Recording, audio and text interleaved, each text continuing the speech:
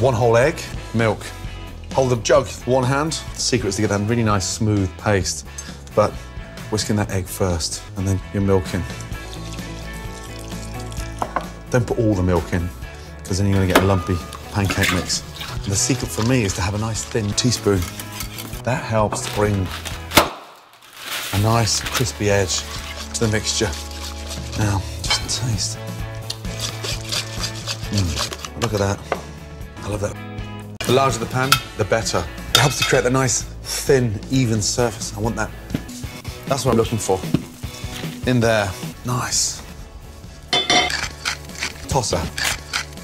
Now, for the exciting part, a little shake. That releases it. And then just shake it to the end. Beautifully. Now, that's exactly what I want. That nice sort of colour is so important. And that, for me, is pancakes. Amazing.